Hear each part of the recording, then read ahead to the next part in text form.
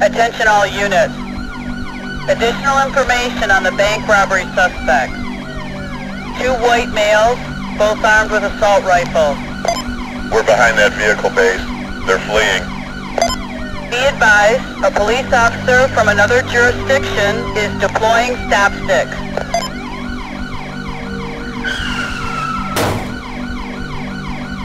They just ran him over. The suspects killed the police officer.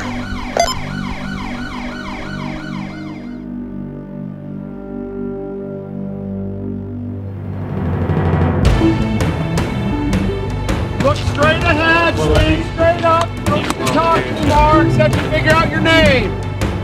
Don't need to look around. Starts today. Self-discipline. You're gonna see we do things a little differently. Some of the reasons behind the way we do things here, you may not understand immediately. You may not understand them until you get out of here, but there is a reason behind why we do the things we do here. What I ask of you, if there's anybody in here that has any doubts whatsoever about being here, about becoming a trooper, if you are not 100% committed, if you have doubts, there's the door right now.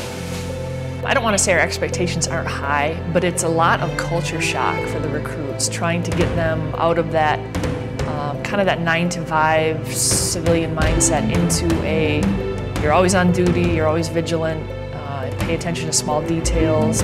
We aren't looking for leaps and bounds, but we're just looking for them to kind of have the little aha moment where they think, oh, my movements have to be sharp. Did your roommate check you this morning?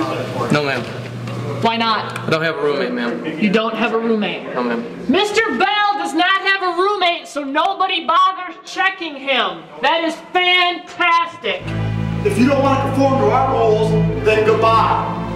If you don't want to take the time to do what we ask, then you don't belong here. We will not accept triers in this academy. We accept doers. Am I clear? Yes, sir. Start acting like a team. Start becoming a team. That is what I'm asking. That's what we demand. And that's what will happen. Am I clear? Yes, sir. One of my thoughts was, oh boy, I can't believe I'm doing this. While I was in the Marines, I was trying to think of what my job there, because I like my job in the Marines, I like being in the Marines.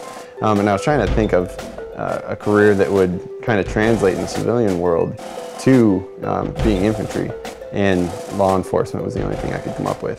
Because he's been in the military and I've seen him deploy, it wasn't as hard for me to let him go as it was to see him separate from his son. That was the hardest part for me because I know he's really attached to him, and that was rough. My father was a former FBI agent. He's retired now, and one of the things that I remember him telling me is that the state police was the finest police agency he'd ever worked with. And I just remember walking in these halls, you know, just the environment was, you know, just told me that's what I wanted to do.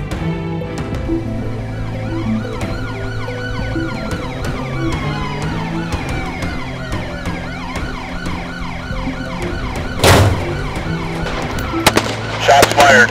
Shots fired.